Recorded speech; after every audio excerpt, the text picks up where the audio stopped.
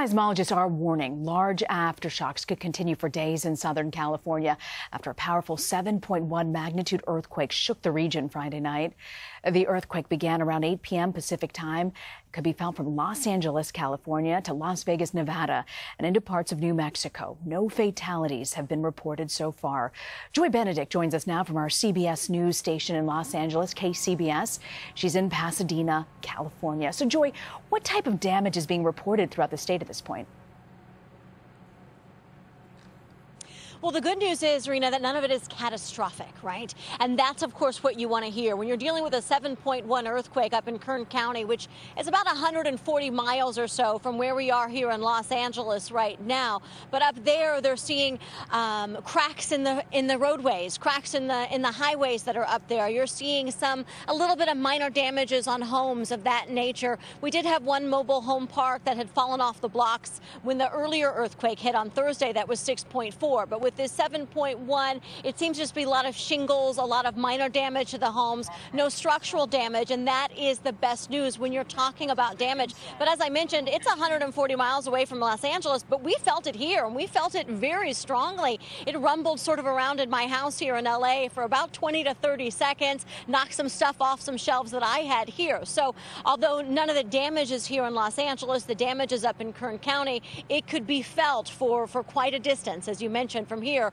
all the way up to Las Vegas. Incredible to hear you say that you could feel it, you know, in the sense also the fact that there could be more coming. This is the second major earthquake to hit this area in 2 days. What's the emergency response been like?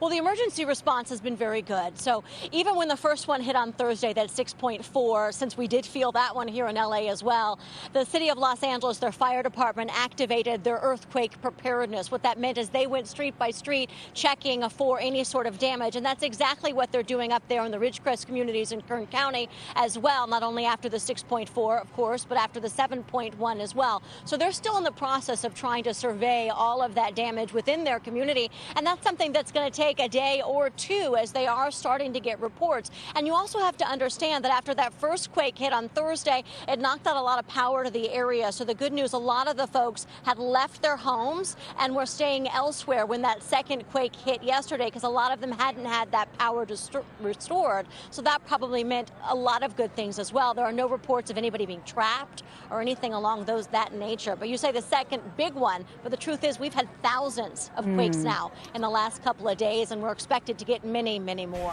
Yeah, and so interesting to hear you say that because of a lack of power, a lot of people had evacuated the area. So that is certainly good news that they weren't there. But how were the other residents? As you said, you felt this so far, 150 miles away. How are folks, not just in the vicinity, but around in bordering states, how are folks preparing for this, the aftershocks in the coming days? Well, it's scary, right? I mean, it was scary when I felt it the first time. I was at work Thursday morning. Last night, I was at home and I was laying in my bed, and since you're a distance away from the earthquake, it's sort of a longer quake. It feels like it. It's a rolling feeling, like I'm sitting on a cruise ship somewhere in the deep seas, and the waves are kind of knocking you around, and it just kept going and going and going. And believe it or not, 25 seconds is a really long time when all the things are shaking on your walls. And as I said, my books were falling off the bookcase and things of that nature. I thought my TV was going to fall down. And so you hear reports of that, again, 140 miles away from the epicenter of that quake.